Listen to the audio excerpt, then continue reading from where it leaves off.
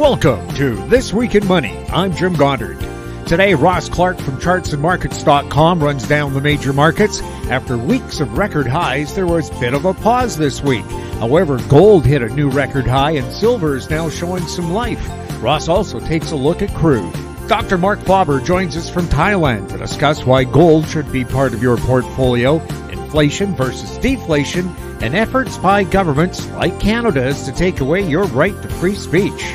Founder of thetrendletter.com, Martin Straith examines interest rates, bonds, and the rotation out of high-tech into natural resources. Plus, at the end of the show, we'll have a company showcase update from the Director of Marketing for RecycLiCo, Tony Mitchell. We'll talk to Ross Clark right after this. RecycLiCo, making lithium-ion last forever. RecycLiCo's patented recycling process achieves up to 100% recovery of battery metals from lithium-ion batteries for electric vehicles, including cobalt, lithium, nickel, manganese, and aluminum. RecycLiCo Battery Materials Incorporated trades on the TSX Venture AMY, on the OTCQB AMY-ZF, and Frankfurt ID4. For more information, visit RecycLiCo.com or phone us at 778-574-4444. RecycLiCo, making lithium-ion last forever. Welcome to This Week in Money, the source for market opinions. Here is Jim Goddard. My guest is Ross Clark from chartsandmarkets.com, where you'll find insightful market commentary and timely technical analysis. You can find him on X at Charts by Ross. Welcome back to the show. Always a pleasure to be with you, Jim. What kind of action did we see on the stock markets this week? It's good action on the upside the early part of the week, and then they all gave back the middle of the week. But overall, you're still sitting up around all-time highs. The only index that really had a tough time was the Dow. I think it had its worst 4 days of the year, came back a little bit on Friday, but still overall a down week. But the other indices looking not too bad out there. I did get some nice oversold readings. I have what I call a springboard. That's when you get a minor oversold reading in an uptrend, and usually what happens, you go back and retest the highs. Now, the key here is that you need to go back and retest the highs. If you falter off this oversold condition, then the probability is that you're going to have a bigger leg to the downside, and something more in the 5% or level or more. So we've seen that in the S&P and the Dow, these good readings, and the key now will be how the market reacts next week. How do we do with earnings reports, and does it turn into a rolling top? We are getting to the end of the best 6 months of the year, so we have to be cautious of that. What's going on with gold? Well, more than happy about that one, I'll tell you. The pattern that we've been looking at is the one that precedes breaking out to all-time highs, like in 1979 and in 2009. We've been monitoring the action since the middle of last year. It was just leading up to this breakout. Got a bit of hesitation a month or two ago, but now it's good to see this. We have a series of targets on the upside. The first one was met 10 days ago. We had a little pause there, and now the spot price is up within about $15 at the next target.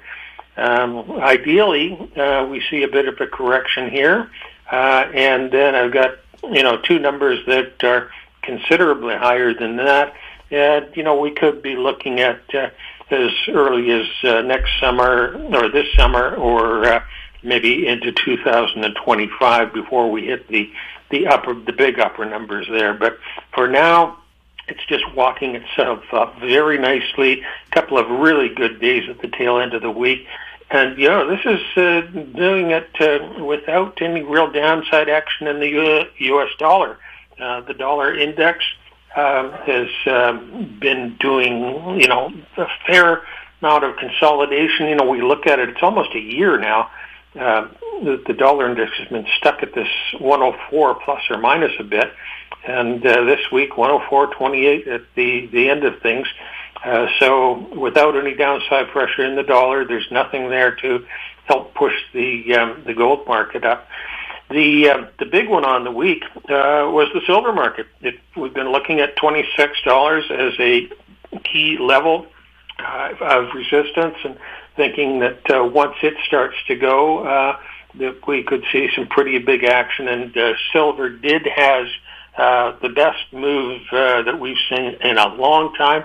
3-4 great days here. We started at 22.5 a week ago, and here we are at 25 on the SLV.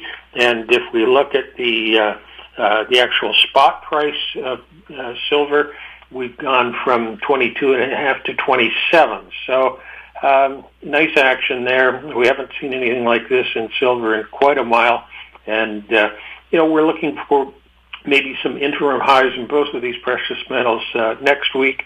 A bit of a pause, and then ideally a run into the summer. So let's enjoy this bull market while we have it.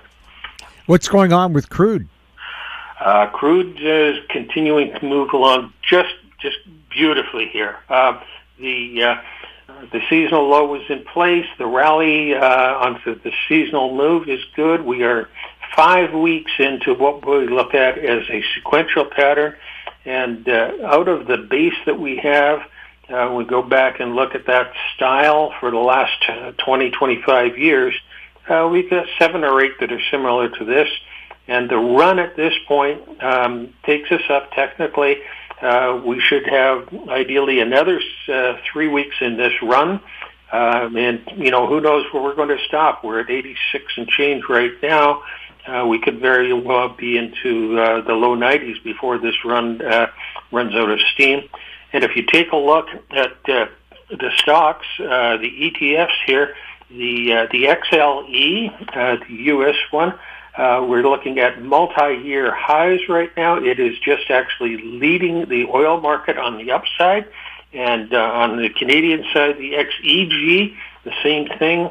We're back to the levels that we saw back in 2007, 2008, when oil was up at that $150 level. So the shares are just doing a great move here.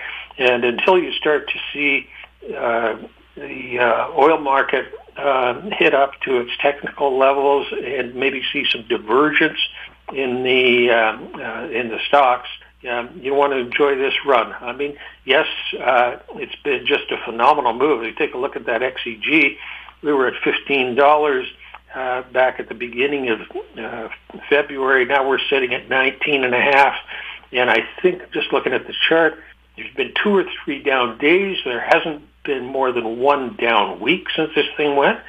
So clearly, doing as well as NVIDIA was doing.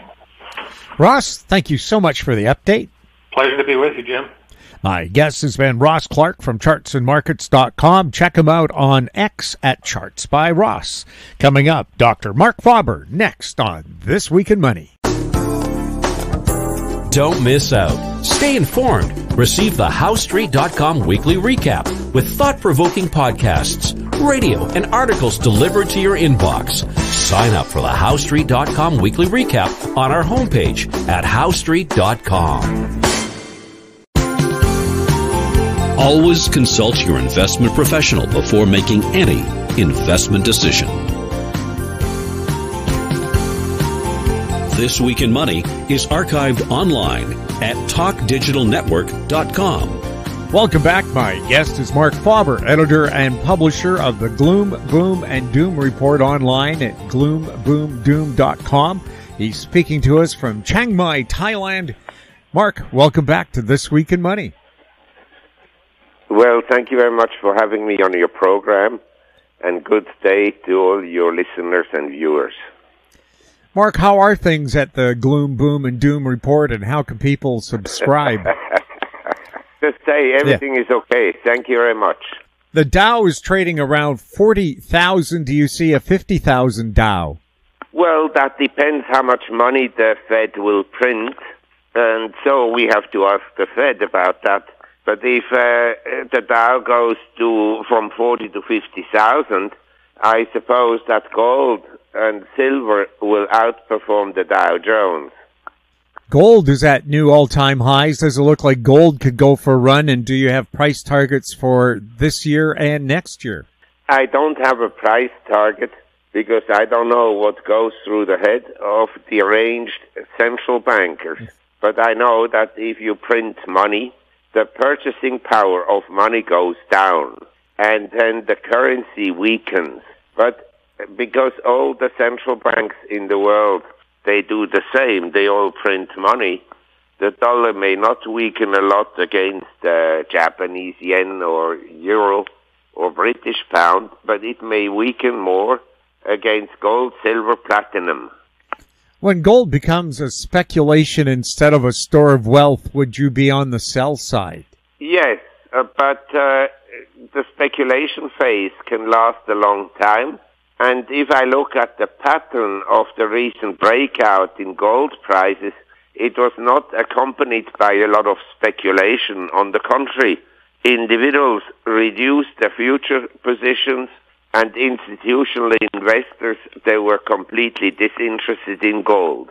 So the speculative phase, when I compare, say, gold to bitcoins and other cryptocurrencies, the speculative phase is not yet upon us. Silver's trading around half of its all-time high. What's going on with silver? Well, the all-time high was maybe an exaggeration because it was subject to manipulation. But it is true that silver is relatively low, and platinum is also at about half the level it used to be. So there are other commodities, including agricultural commodities, that are much cheaper than gold. But gold has a specific quality, and that it is essentially true money. So the value of gold is consistent in terms of purchasing power. If you look at the gold price, say 1950, you look at the price level today, and at the price level in 1950, gold has gone up about the same amount as the price level. So, and for most people, it's easier to store gold than to store 10 tons of wheat. How important is it to watch the commitment of traders when looking to invest in commodities? Well, I think that the commitment of traders can signal major lows. I mean, I wrote several times about crude oil in November, December, and January because the commercials had reduced their short position meaningfully. In other words, usually when they have such a low exposure on the short side, the market bottoms out. And this is then what happens. In the very long run, I don't think that the commitment of traders of commercials is all that important because, say you're a gold producer, you produce a quantity, say 1 million ounces of gold every year, and the price is high as it is now relative to the production cost, it's only natural that you sell forward in the futures market. But in general, a small short exposure by commercials is bullish in general. But I can also give you exceptions. But anyway, it's a complex matter. In some cases, one should pay a lot of attention, and in other cases, not so much attention. With governments making it tougher and tougher to mine, for example, Canada with UNDRIP, could concerns of less product supply and demand cause mining stocks working in specific jurisdictions to run significantly higher than others? Yes. I mean, for me, the Canadian government doesn't really exist because it's a government that has gone mad. They're deranged, and they do everything to essentially diminish the standards of living of hard-working Canadians. But the point is regulation in general will increase the cost of everything, of services and of industrial production and so forth, because more and more regulation demands more and more supervision and compliance officers and so forth and so on. So actually the recent inflation we had is not entirely, but largely produced actually by governments. Yeah, there's been a secret RCMP report that's been revealed that says governments should be aware that once Canadians realize how poor they are, there will be widespread unrest. Any thoughts on that? Let's hope so. Let's hope so. I think it's about time that people kick out Mr. Trudeau. They can cast their votes. The problem is that people have voted for these incompetent people. Maybe the opponents of Trudeau are even more incompetent, I don't know. But it's difficult to envision someone who would be more incompetent than he is. The U.S. dollar's been moving higher. Is it still the go-to currency in uncertain times? No, as I just explained to you, I think the currency that you should hold now and always is gold. It is the only true currency that cannot be printed, that keeps its value. The dollar is strong because the other currencies are even weaker, or the fundamentals are even worse.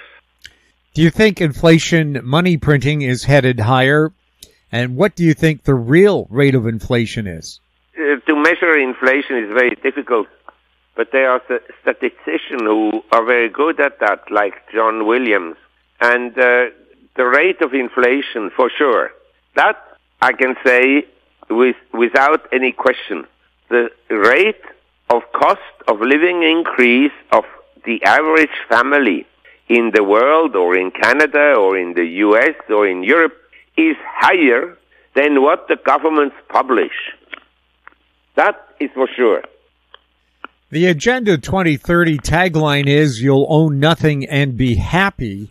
To make this evil dream come true, are real estate markets likely to be crashed by design, leading to economic collapse?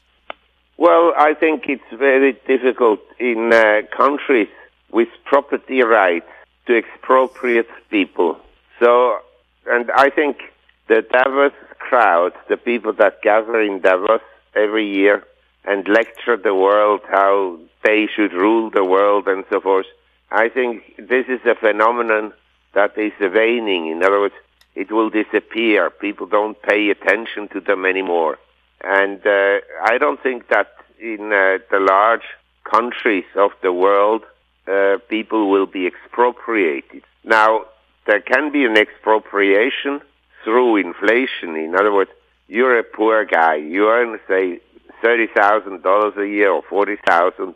The percentage you pay on necessities, in other words, on food, on insurance, on pharmaceuticals, on health care and so forth, as a percent of the income is very high. If you earn $10 million a year, the food is irrelevant. You know, you don't care whether spaghettis cost 20% more or less, because you're not going to eat a lot of spaghettis anyway.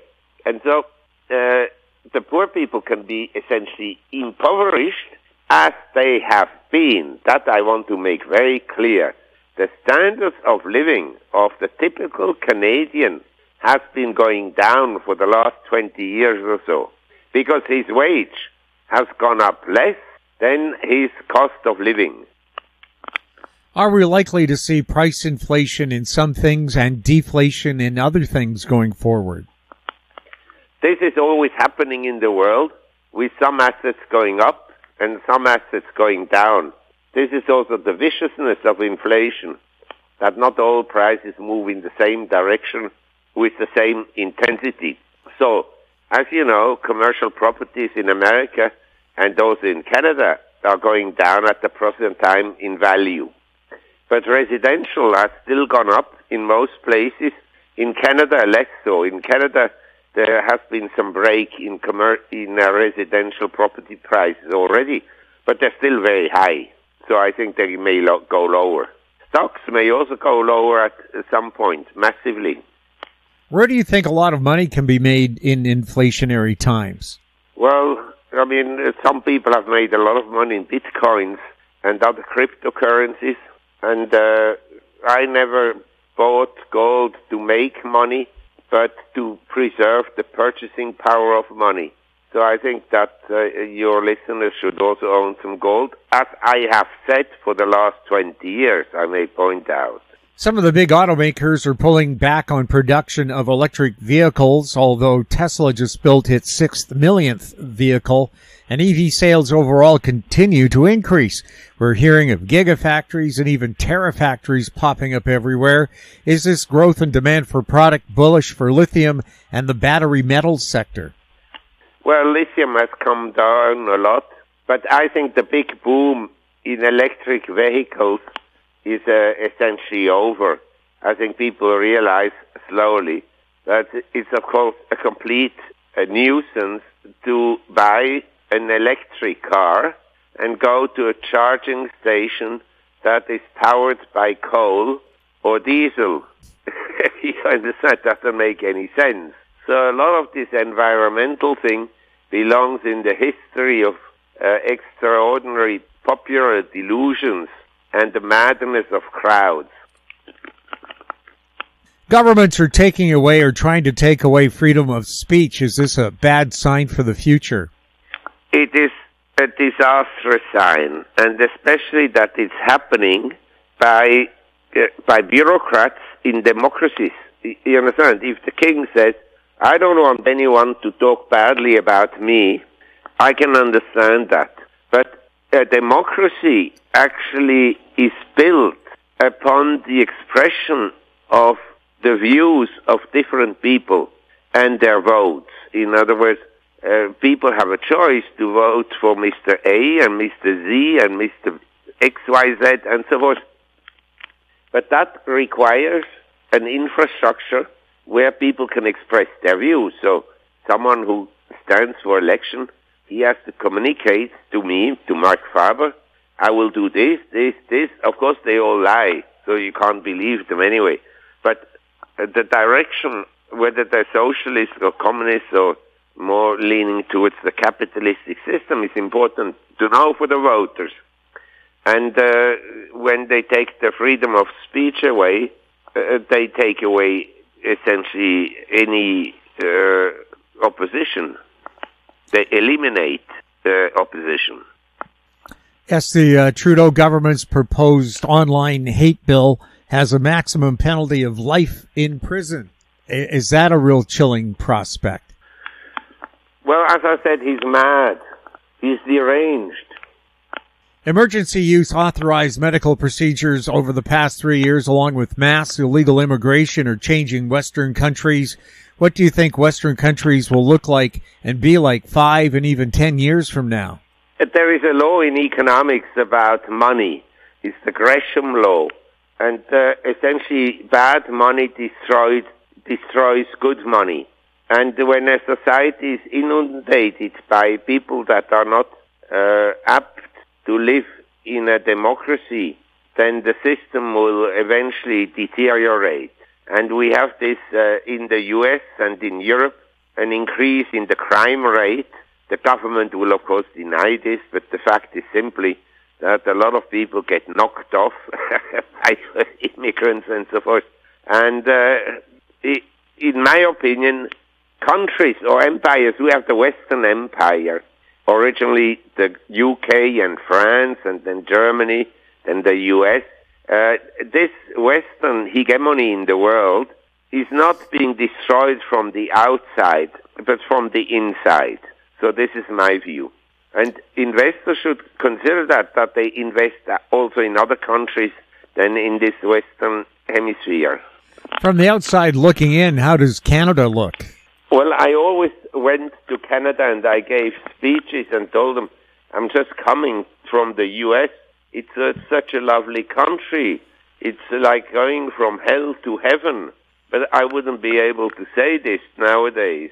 Especially the government of Trudeau has destroyed a lot. We're here in Vancouver, Canada. Evidently, Vancouver is a C40 city as well as a 15-minute city, along with a number of surrounding suburbs. How important will it likely be to not be living in a C40 city and or a 15-minute city? I put it this way. If things become really bad in the world, you want to have food and you want to have water. And the best chance for food and water is to live in very small villages in the countryside, not in big cities. Because in big cities, you know, if they switch off the internet, if they switch off electricity, you're going to, looting will be the order of the day. I mean, you better buy a machete in this situation, and an armor from the Middle Ages, an iron armor. And so in the countryside, you're better off. And there in the countryside, the property price is also lower than in the cities. Do you think governments are trying to get their populations to rebel by design? For example, making Easter Sunday Trans Visibility Day? I repeat what I said. The governments are mad. This whole transgender business is the most ridiculous thing, because the percentage of people who are transgender is very small. Is election fraud the elephant in the room that's ushering in the takedown of the Western world? The takedown of the Western world takes a long time. But one thing is clear. Whether Trump gets elected or Biden, the money printing will continue, and the fiscal deficits will not go down. They'll expand. Just consider the unfunded liabilities. So I think it doesn't really matter. Overall, do you see gloom, boom, or doom ahead? Look, the world is always characterized by sectors that do relatively well and stocks that go up, and by sectors that do relatively badly, and by stocks that go down, and some companies go bankrupt, and then some prices go up, like cocoa recently, and some prices go down, and then they bottom out, and then they go up again, and so forth. So it's always gloom, boom, and doom. It's not just now. It's always. But I think that I have explained to your listeners on countless occasions to diversify. And I repeat this, you have to own some real estate, some stocks, some cash and bonds, and some precious metals. And if you don't own any precious metals, you're naive. You trust the central bankers and your governments. As simple as that. When we see you on video, you have a bust behind you on the bookshelf. Who is that bust of? Ho Chi Minh.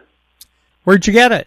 Ho Chi Minh, the leader of Vietnam, the nationalist leader of Vietnam. And why him? I have an extensive collection of socialist, communist, and especially Mao Zedong memorabilia. Hundreds of posters, hundreds of books, and badges, and buttons, and everything. So I just collect. I used to collect it when I lived in Hong Kong. Now, given my life expectancy, I don't need to collect many things anymore. Mark, where can people follow you and subscribe to the Gloom, Boom, and Doom Report? They can go with pleasure to the website gloomboomdoom.com. I repeat, www.gloomboomdoom.com, all in one word, gloom, boom, doom. Mark, thank you so much for being on This Week in Money. It's always my pleasure, Jim. And take care. And to your viewers, enjoy the day, enjoy the moment, enjoy every day. My guest has been Dr. Marc Faber, publisher of the Gloom, Boom, and Doom Report. He was speaking to us from Chiang Mai, Thailand. Coming up, Martin Straith, next on This Week in Money. RecycLiCo, making lithium-ion last forever. RecycLiCo's patented recycling process achieves up to 100% recovery of battery metals from lithium-ion batteries for electric vehicles, including cobalt, lithium, nickel, manganese, and aluminum. RecycLiCo Battery Materials Incorporated trades on the TSX Venture AMY, on the OTCQB AMY.ZF, and Frankfurt ID4. For more information, visit RecycLiCo.com or phone us at 574-4444. RecycLiCo, making lithium-ion last forever. This Week in Money is archived online at talkdigitalnetwork.com. Welcome back. My guest is Martin Straith, founder of Trend News online at thetrendletter.com. He's speaking to us from Coquitlam, British Columbia, which is just east of Vancouver. Welcome back to This Week in Money. Well, thanks for having me, Jim. Most analysts are calling for lower interest rates later this year. What's your take on interest rates and the bond market? Well, I think the markets, they've been waiting impatiently for the Fed and Bank of Canada and pretty much, I guess, all central banks to start cutting rates. We started the year with the expectations of, 6 and even, 7 rate cuts in the U.S. But then the inflation numbers, especially in the U.S., kept, staying higher, what they call it sticky. And then the Fed would like to see. So, recent expectations, now we're starting to see, maybe 3 Fed cuts. Today, this morning, we just got both the U.S. and Canadian job data. And that helps kind of paint a picture of the differences between the two countries. The U.S. saw a job increase of 303,000, so beating expectation, and their unemployment rate dropped down to 3.8%. Now, we should remember here that of the 303,000 jobs, most were part-time, and most of the full-time jobs were government, which is a really dangerous trend we're seeing in Canada and the U.S. Government jobs are not considered very productive. Now, in Canada, as the U.S. had, their unemployment went down to 3.8, ours went from 5.8 up to 6.1. So things are, again, between these two countries are quite different. And now more troubling for those hoping for the Fed to start cutting rates is that we've seen the bond market trend down, meaning rates have been rising, and that's been across the board. So we're seeing like the 2-year, the 5, the 10, and the 30-year bonds, the yields have been rising. Now, this week we've heard from many of the Fed members. Most are concerned about inflation, some suggesting that they would only do 1 rate cut this year, and even one member saying that they shouldn't do any rate cuts this year if inflation stays sticky. So 2 weeks ago, we saw the Swiss central bank cut rates by 25 basis points. I suspect that the ECB, the Bank of Canada, they're going to cut rates sooner than the Fed. The U.S. got strong employment data. We got higher energy prices. Those are both inflationary. So I expect the Fed's going to disappoint many people who are expecting at least 3 cuts this year. And again, I do expect the Bank of Canada and the ECB are probably going to cut before the Fed. On Thursday, major stock markets put in an outside reversal. What is an outside reversal, and what could it mean for the markets? No, for people that aren't familiar with it, an outside reversal is often a very reliable indicator of a trend change. Now, we're the trend letter, trend technical trader, trend disruptors. We watch trends. So when we get a bearish outside reversal, that it happens when a stock price for the current day is both higher and lower than the previous day, and then it closes lower than the previous day. Now, I know that sounds like quite a mouthful, but so for example, so the S&P 500 on Wednesday, it had a high of 52.28, a low of 51.94, and it closed at 52.11. And then yesterday, it opened higher, so 52.44, and then it even moved higher than that, up to 52.56. But at that point, it plunged almost 100 points, and it closed at 51.47. So yesterday, it went higher than the previous day's close and high, and it went lower than the previous day's low. So that's not a good sign. So it's a bearish signal, and if the S&P 500 now does not make a new high soon, and that means it has to trade above 52.63, then that would be a very bearish signal. Now, you have to also remember here that yesterday, both the Dow and the NASDAQ also had outside reversals. So we've got every major market in the U.S. has had an outside reversal yesterday. Now, here's something that's, to me, really interesting. So 4 weeks ago, March 8th, And it was the last time I was on your show. So at the end of that, after we recorded, at the end of the day, NVIDIA had an outside reversal. So we're talking 4 weeks ago. So I consider that such an important event that we created a short video highlighting what that would mean for the markets. And then I guess it was last week, we provided an update. So your listeners can, if they want to see these videos, they're very short. They're under 10 and 5 minutes. Just go to YouTube. Just Google YouTube and the trend letter, because I think every investor should see these to understand what might be happening here. NVIDIA has been the leader in this bull market. And so to us, this is a very important thing to be aware of, because now today, like I say, we've now had all the major markets also experience an outside reversal. And so that further suggests to me that NVIDIA is potentially leading the market lower. So NVIDIA led the market higher. It could also now be leading it lower. So today was really interesting because the market actually opened higher today, which, I found quite surprising given that the U.S. job data came in hotter than usual or expected. And then the oil prices keep rising, and both of those are inflationary. So now the reason that we focus on NVIDIA again is simply because it's been the rock star, the poster child for the stock market.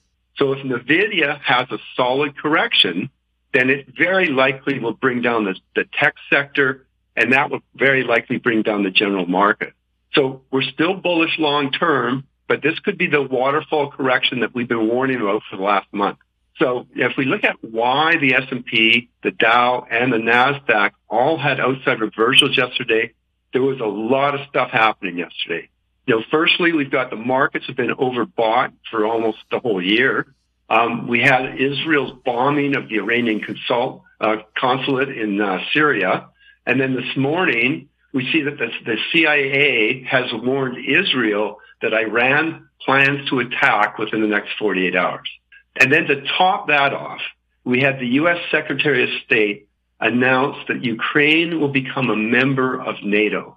Now think about that. If that were to happen, that would mean that NATO is bringing in Ukraine. Ukraine is at war with Russia. That would mean that Canada, the U.S., UK, France, Germany, and the 27 other European countries would all be at war with Russia. I mean, we're talking World War III here. So there's a lot happening here, and investors need to be on alert. You've been writing lately that there's a rotation developing out of big tech and into things like natural resources. What are you seeing? Well, what we're seeing, and I've been talking about for the last month or so, is that inflation, again, is still sticky. And in the U.S. especially, you had the consumer price index and the producer price index both come in much hotter than expected. And, as we just mentioned, the U.S. employment data was strong. So now what we're seeing is the inflation type sectors are booming. So we're seeing natural resources, energy, precious metals, and other commodities. And then on the other side of that, we've seen the biggest losers being interest-sensitive stocks. So we're talking, sectors like solar, home construction, retail, biotech, small caps. They all headed lower this week. And that's also included many of the Magnificent Seven stocks. So, Tesla, Apple, and NVIDIA, as we were just talking about. So they've all been down this week. And I think we're going to see many of these natural resource stocks, and while we already have seen it, they've been starting to catch a bid here.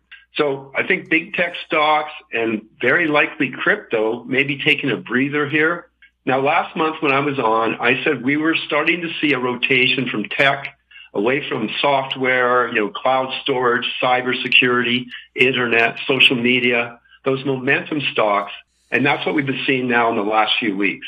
And so also, while gold has done well, people need to understand that if we see the equity markets get hit, gold and silver stocks are going to get hit as well.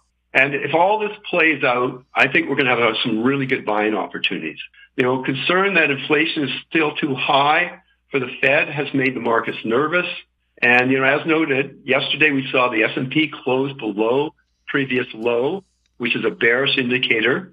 And we also saw the Dow do that. We also saw the NASDAQ do that. So as discussed, we've been watching NVIDIA very closely to see if it triggers this waterfall sell-off that we've been watching for. How have your crude oil trades been doing, and what do you see ahead for crude? Well, yeah, crude's been on a real skid from, what was it, October to, I think it was December, where it fell from 95 down to 68. It had a real tough time breaking through 78 resistance. It tried from, early November to late February, tried 6 different times, but it could not break through it. But then it did. And so now, if it can keep moving higher and use 78 as a support level where it was resistance before, that would be very bullish. Today, oil was trading up just under $87. So we could easily see a push, 90, 95 or higher. Very possible. So yeah, we bought, a number of oil and gas stocks back, I guess about a year ago when oil had, it hit its previous triple bottom at $66, $68 range. And that triggered a buy signal from our models. So we took some profits on those as they hit, close to their highs. But now all of those stocks are rallying again. I think it was the time before. Back in December, we added an oil ETF when oil was trading around $70. So again, that trade's worked out really well as well. So looking at seasonality, oil is following its historic pattern pretty nicely here. Oil typically starts its best seasonal period around mid-February, and it runs right to the end of June. And it's been just tracking that beautifully so far. So we'll see if that pattern can stay. If so, we'd likely see that oil ETF and those energy stocks have a really nice run here. Longer term, if you look at demand, demand's growing, especially in these emerging countries. You got India, 14% of its 1.4 billion people don't have electricity.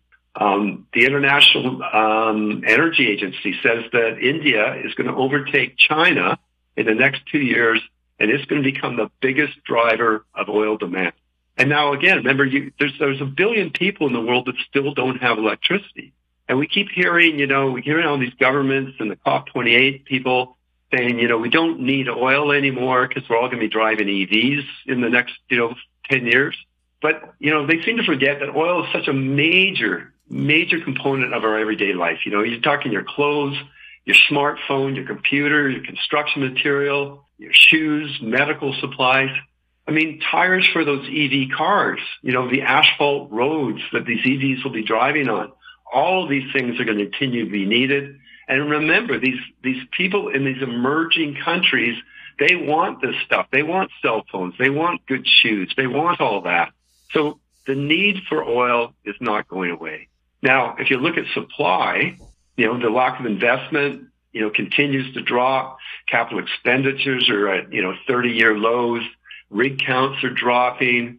Why is that? Well, you've got, governments and the COP28 crowd, they're telling us we don't need or want fossil fuels. So what have they done? They've increased taxes, windfall taxes, regulations. They've allowed no new permitting. I mean, this is a simple, supply-demand cycle thing. When you increase demand and you have a global concerted effort to squeeze supply, you're going to have a supply problem for years. So we expect we're going to see $100 oil, very likely even sooner than I thought, and likely $150 and higher over the next few years. How's natural gas looking? Well, natural gas is incredibly volatile. It's heavily affected by weather and geopolitical events. We saw it go from $1.50 during COVID up to $9.50 after Russia invaded Ukraine. And then we had oversupply, mild winters, and we saw it drop back from that $9.50 down to about $1.50. So currently it's trading in this wedge pattern. So we need to see if it's going to break either up or down. I mean, hopefully up. Based on seasonality, it should go up starting in March. We typically see that's, natural gas's best seasonal period with a nice run into early mid-June.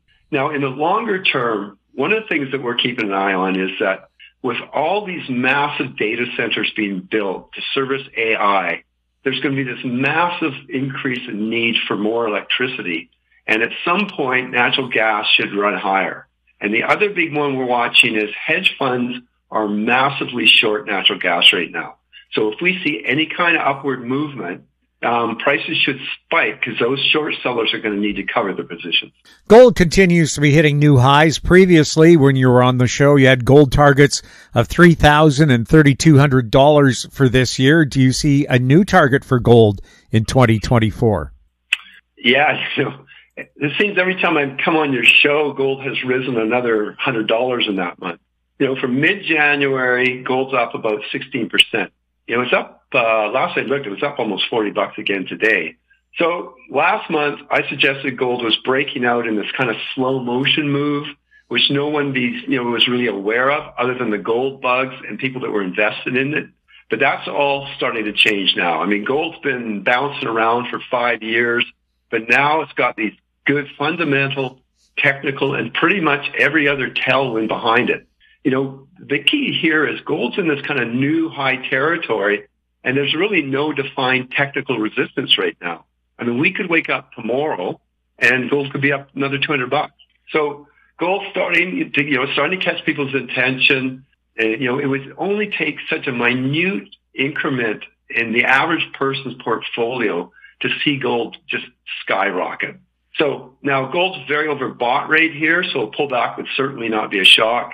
Gold action is suggesting that investors are finally waking up to these massive debts that the U.S. and most other governments are cranking up, and that's inflationary, and that reduces purchasing power of those currencies. So it's not just the U.S. dollar, it's all fiat currencies. And if you look at a chart of gold, versus the Canadian dollar, the euro, the Japanese yen, pretty much any country, it's off the charts.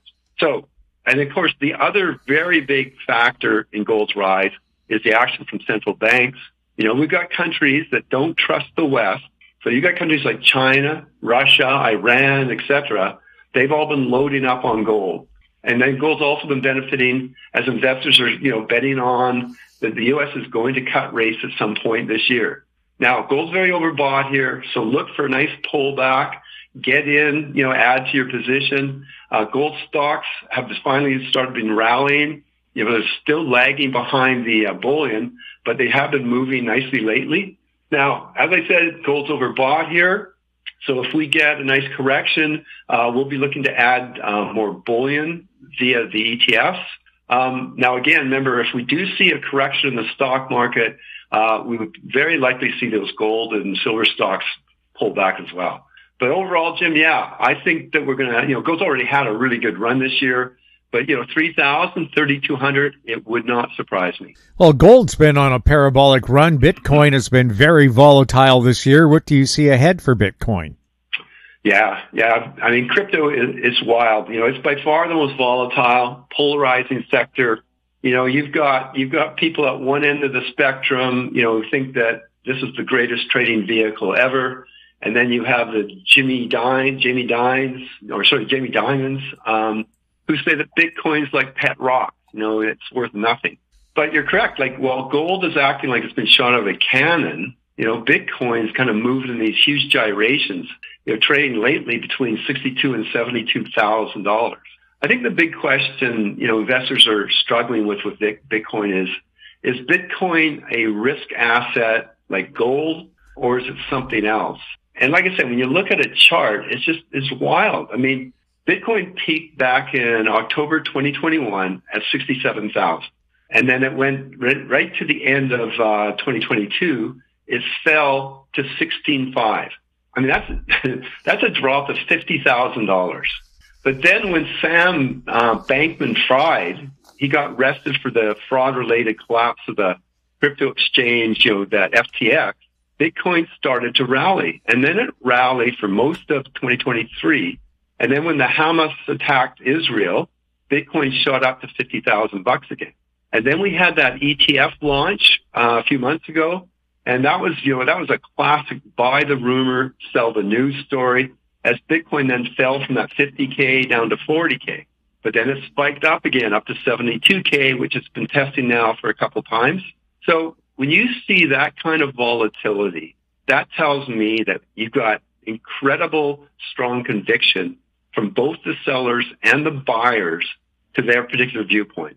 So what's happening is, whenever we get a downturn, the sellers pile in and they sell like crazy. And then the buyers consider any dip, a super buying opportunity, and they buy every pullback. So right now, I would not be surprised to see Bitcoin fall all the way back to that ETF launch of around 50K. And I expect this volatility to continue, and I think buying the dips makes sense. Now, one of the things that's changed for Bitcoin is that we now have these institutional money coming in here. So we've got these institutional managers. They need to show gains. So it's going to be really interesting to see what happens for the next little while with Bitcoin. Because if we do see a big drop back down to that 50K level, those institutional investors are not likely to hold on to an asset that's going to drop 40 or 50%. Now, I don't have any skin in the game right now with cryptos, but I'm certainly a very keen observer, and we're looking for an entry point to get back in. What is Bitcoin backed by, and does it worry you? Well, Bitcoin's decentralized, right? So that means that it's not controlled by any single entity. So it's not like a central bank can control it. It's instead it relies on this network of computers, or call them nodes, and it's distributed globally. So what it is these nodes then validate transactions, and they maintain a public ledger on the blockchain. So I see Bitcoin and other cryptos, they've been gaining mainstream support, primarily based on investors finally starting to realize that these federal governments are spending at outrageous levels, and that spending is inflationary, and it causes purchasing power of those currencies to decline. So as the U.S. debt it recently passed $34 trillion, and that number seems to have actually caught some attention. And I think people are really starting to wake up here. In Canada, our debt is not as bad, but it's still unsustainable. And in order to pay these debts, these governments simply print more money, and that's further decreasing the purchasing power of each dollar. So unlike the Canadian or U.S. dollar, with Bitcoin, there is a limited supply, and that scarcity contributes to its value. So I think Bitcoin's popularity, going mainstream, obviously these ETFs have really opened things up, has really got these governments and central banks really concerned. Because we've got almost every Western central bank now has initiated a project to create their own digitized currency. And what they want to do is they want to be able to control and track every transaction we make.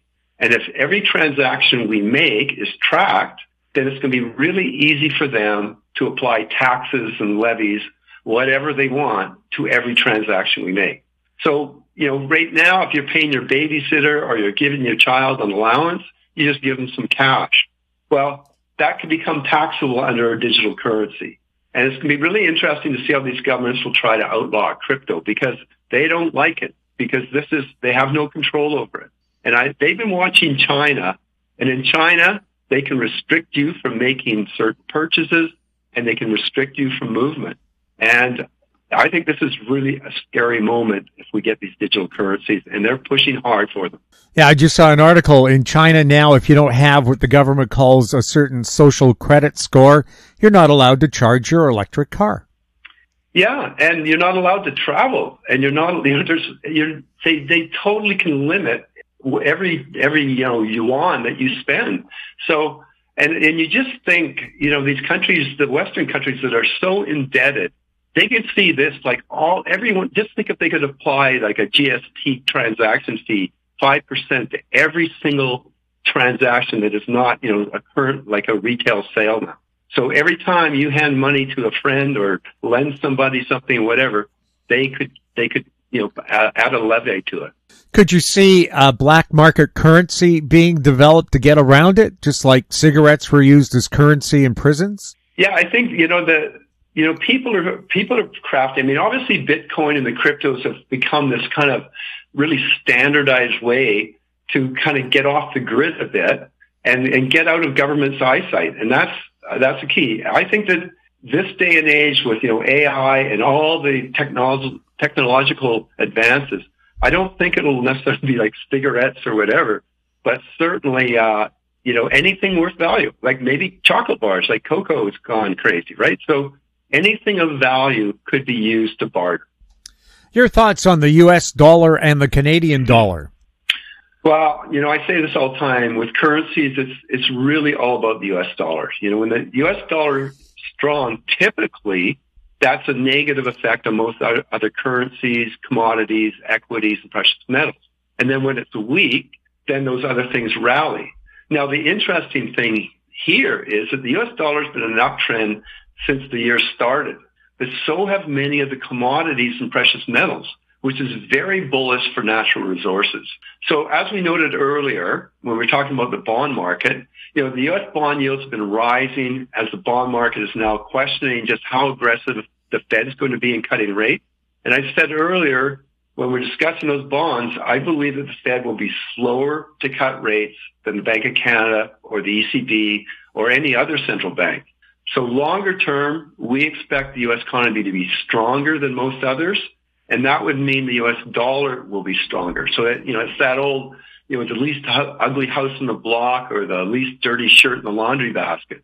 So 2024, it's going to be a wild ride. We've got 64 countries that are having elections this year. And in almost every election in the last year, the ruling government, the government in power, has been given the boot. So you can expect a lot of civil unrest this year. And then, of course, we've got the granddaddy of them all. We've got the U.S. election coming and, an absolute gong show that's going to be, and massive civil unrest, I'm sure. So with global civil unrest, we expect to see capital is going to flow to the U.S. dollar for safety. Now, many people could consider that counterintuitive. The U.S. is a gong show. How could that be? Well, it's the reserve currency. And every time there is trouble, concern, people need safety, they always go to the reserve currency. So it's so important for all your listeners, for all investors to understand how these things are connected. So near-term support, the U.S. dollar is sitting right now at 104.28. 105 is its next resistance. 102 is its key support. Now, for the Canadian, like I say, it's all connected to the U.S. dollar. So since late December, the Canadian's been trending lower, bounced a bit recently, but it's been really disappointing. You consider the big moves in oil, gold, and most, so many natural resources and commodities. So the Canadian dollar has not performed very well. And as I mentioned earlier, the Canadian economy is much weaker than the U.S. Therefore, we expect the Bank of Canada is going to cut rates before the Fed does and likely cut rates more often. And that's going to cause the Canadian dollar to fall versus the U.S. dollar. So Canadian dollar right now is trading at 73.60. Key resistance, 75.80. Next support would be 73.25. But long-term, Jim, I think the Canadian dollar is probably going to drop below 70 over the next year. Martin, where can people follow you and subscribe to the Trend Letter? Well, they can just go to thetrendletter.com. So that's all one word, thetrendletter.com. So we got the three services. Well, we have four. So there's the Trend Letter. So that's been around for 23 years now. Long-term investors wanting to understand what drives the markets, covers everything, equities, currencies, precious metals, commodities, and bonds. Trend Technical Trader, again, for active and longer-term investors. Started as a hedging service, but now also does long positions. Again, covers equities, precious metals, commodities, and it includes our gold technical indicator. And then you have Trend Disruptors, very speculative, risk capital.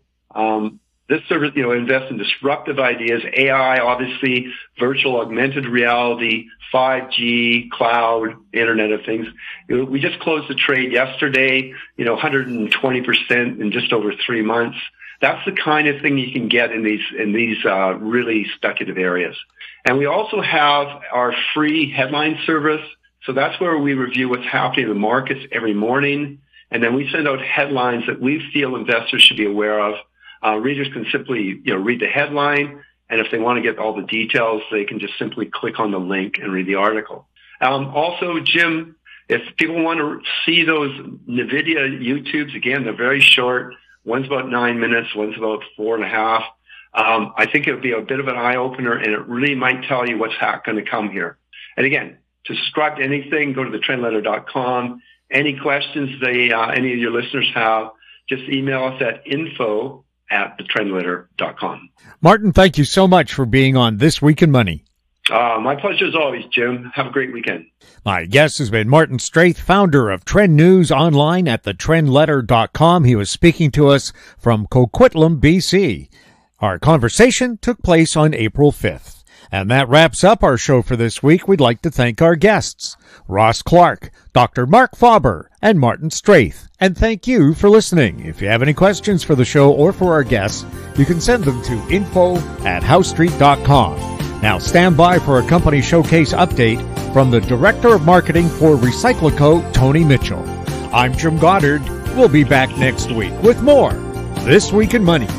Comments made on This Week in Money are an expression of opinion only and should not be construed in any manner whatsoever as recommendations to buy or sell any financial instrument at any time.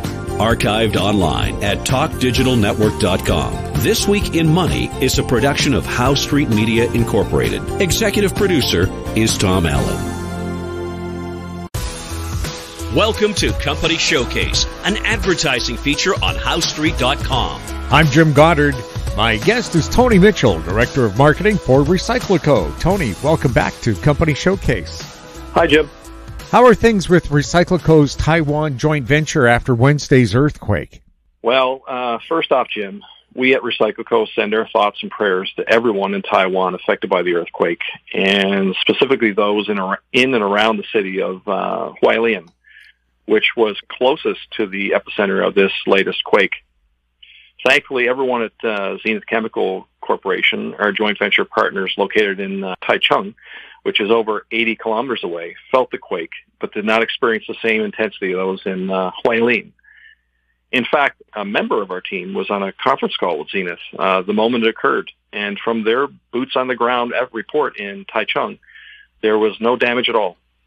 So while we feel for those who weren't so fortunate, we're all quite grateful that it did not affect our plans in any way.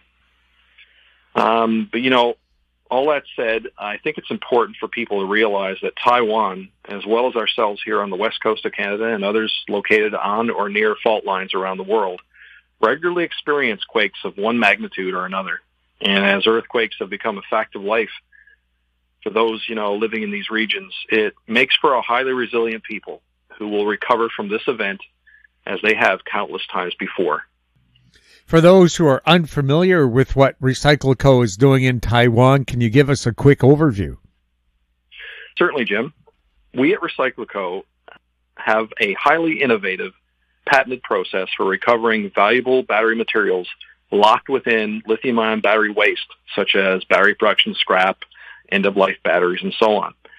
Since we've been proving we can do this since 2016, and in fact, we have a 500 kilogram a day demonstration plant here in Richmond, BC, where we test materials from test partner facilities around the globe. Our goal is to install and operate via joint venture agreement our modular recycling and upcycling clean spot plants within or alongside battery production and recycling facilities worldwide. That said, Zenith Chemical Corporation is the first such joint venture partner we are working with to install our $25 million US dollar clean spot plant and process 2,000 metric tons of black mass per year into battery-grade materials.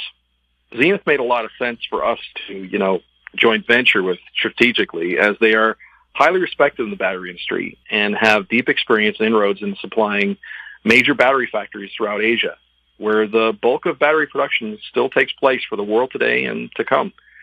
So we're currently in the middle of firming up design details prior to commencing fabrication and ultimately commissioning our first clean spot operations in Taichung late next year. Where are you traded, and where can people get more information about the company? We're traded on the TSX Venture under the ticker symbol AMY, on the OTCQB under the ticker symbol AMYZF, and on the Frankfurt Stock Exchange under the ticker symbol ID4. And you can get more information on our website at RecycLiCo.com. Tony, thank you so much for the update. Thank you, Jim. My guest has been Tony Mitchell, Director of Marketing for RecycLiCo. I'm Jim Goddard. Our conversation took place on April 4th. Comments made on Company Showcase are an expression of opinion only and should not be construed in any manner whatsoever as recommendations to buy or sell any financial instrument at any time. Archived online at HowStreet.com. Company Showcase is a production of How Street Media Incorporated.